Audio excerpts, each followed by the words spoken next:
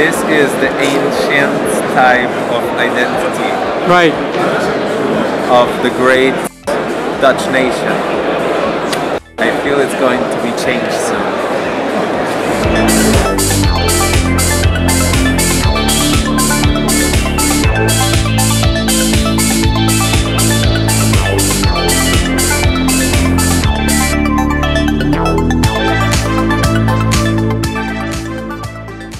Well, we're all sleep deprived, quite tired of 48 hours of hackathon, but yeah, we're quite pumped.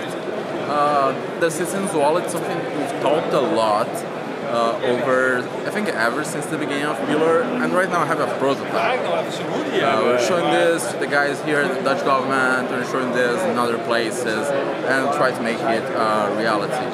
So yeah, quite tired, quite pumped, and yeah, let's hope for it. Let's go. Hello, I'm Vitor. I'm with the Pillar project. We're a Swiss-based NGO. And we're changing the way people interact with government services. We're bringing personal dashboards for identity. And we're trying to make government services more inclusive, but make them more easy to find relevant services and access the service when you need. We're trying to make the service more accessible by providing a flexible digital identity that they can use in many different ways. It can be used with a screen reader, it can be given in a remote location to a person with mobility issues. And especially, we're trying to empower users to understand the way their data is used by government and by business. How we're doing this is quite important. We're an open source project. We're open by design, we're collaborative by nature. We're building this on top of open standards. We're understanding the way personal data is held by government is subject to many different constraints. There are multiple agencies, there are legislative constraints, there are practical constraints, the way its data is handled. We are providing this open standards so all these different agencies can work and talk between themselves, then interoperate. Hi, I'm Ron with Pillar. Our solution is focused on putting you, the citizen, in control of your digital identity and your personal data. But in order to do that effectively, your digital ID, you have to have confidence in your digital ID. Recent research by the Long Finance Group out of London suggests there are 3 areas for identity authentication. They label it to be, to know, and to have. In this user context, you are a face that can be recognized. You know your DigiID login credentials, and you have a national ID card. So those are the things we're using in our demonstration. The solution comprises 3 parts corresponding to the use cases that were presented in the challenge. The first being enrollment, and that consists of capturing the identity documents or identity information, and then to validate that, and at the end of the validation to store a credential, a digital credential, in your personal storage area that you control. And then, once you have credentials, everyday use of the credentials is with online government and business services to make it easy to interact using your wallet device. And then thirdly, if your device is stolen or lost somehow, the ability to restore that data and get it back to where it was initially. Let's jump into a demo to show you what we've done. This is the interface with our the enrollment process first, and then the login process. So the Pillar wallet is in production, and it stores digital assets right now, as well as connections to friends and contacts you may have. That's all secure with biometrics and PIN codes in this case, so go ahead and enter your highly secure PIN code.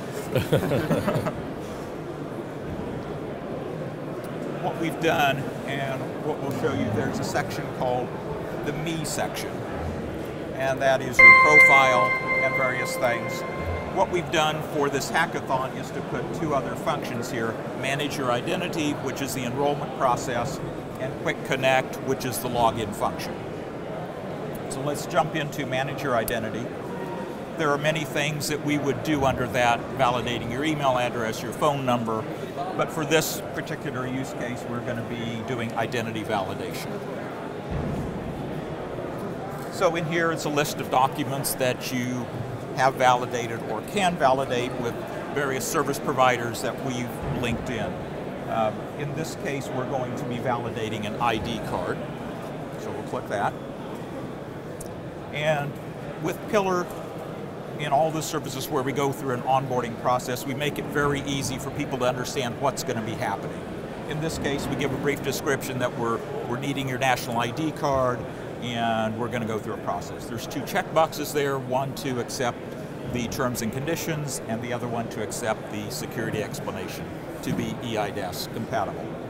Once you've understood that and accepted it, you'll click the button. The next thing that will happen is you will take your national ID card and scan the front of it. Assuming the light works. Get some light on it, there we go. Okay, and then turn it over and scan the back.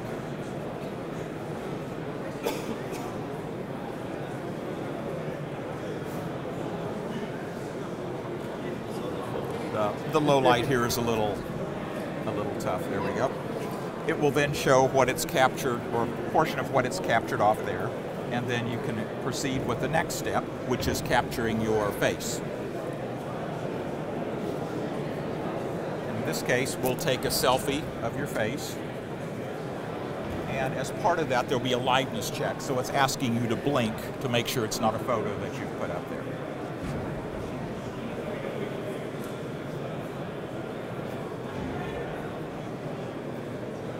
Yep. And now once that is captured, then the next phase of it is, okay, so we've done the to be, we've done the to have, and now the to know is your DigiID login. So we ask for your credentials for DigiID. And this is obviously mocked on the back end, just so. How do you assure the selfie is voluntarily, so it's not forced? You could use something like microexpressions or something like blink 3 times just if like a security procedure. Yeah, that's something you could do. It's a quite interesting idea.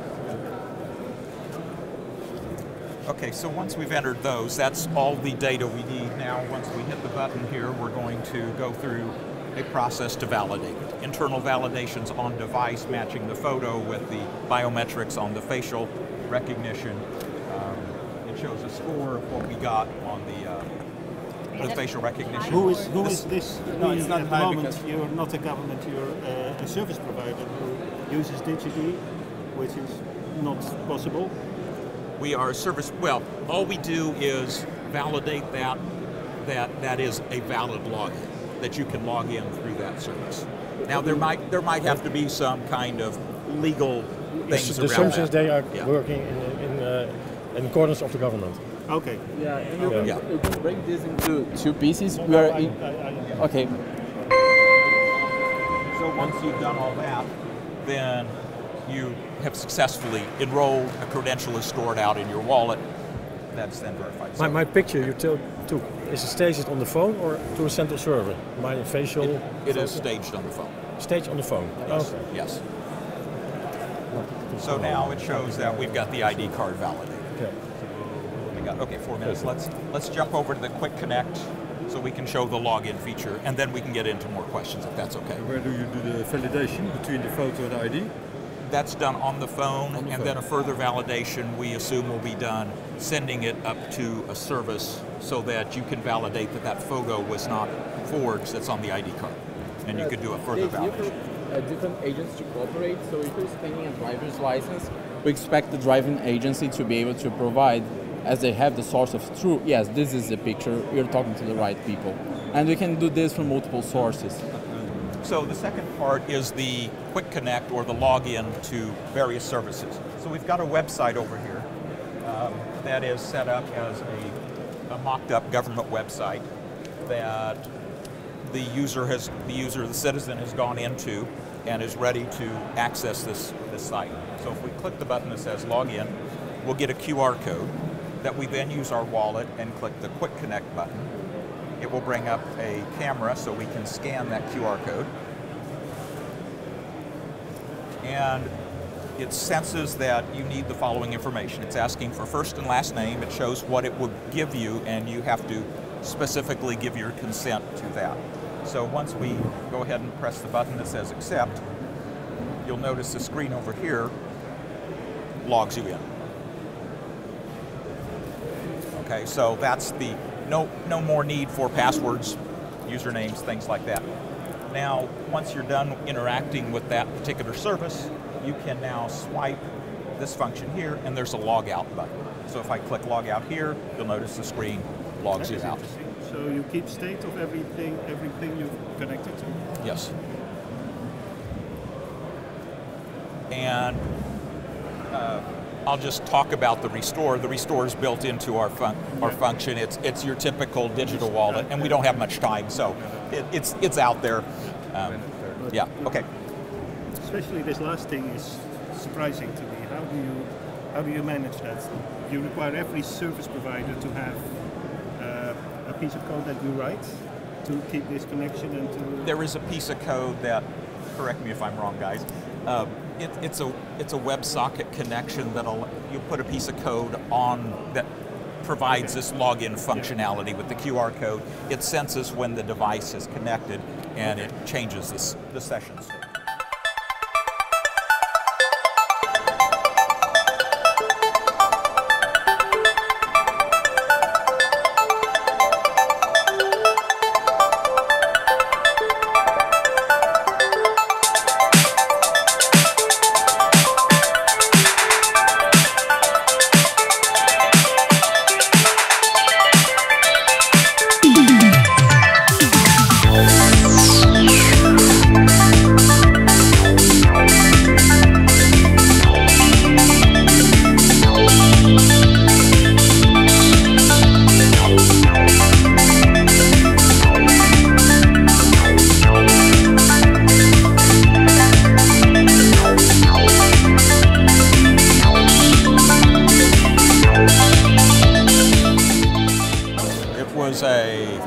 Presentation. I thought we were well ahead of schedule as we were going into the thing, and then you hear the beeps at the 4 minutes. It's like, oh, yeah. So I think we did a great job. We did, I think, as best we could.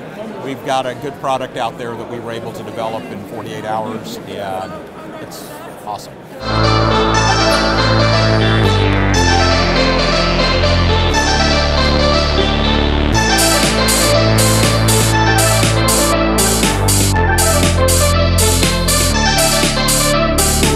So yeah, we're just finishing the Odyssey Hackathon. Our team is now heading back to London.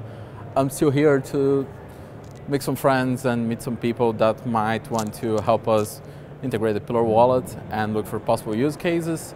It's been great. We put the first POC of the Citizen wallet out there. We're probably going to look for a partner to integrate this before it goes into the wallet, but it's ready and ready for action. So we're actively seeking for partners to make this a reality. Next hackathons, we have teams a mixed teams with people from the community and some of our team members, myself included, in if New York, and probably be a presence if Berlin as well. If you're in one of these cities, just shout us a message, send me a message on the Pillar wallet, and I'll be glad to meet and talk. Yeah, that's all I have for now. Keep on hacking. And if you like Pablo's mustache, please like this video.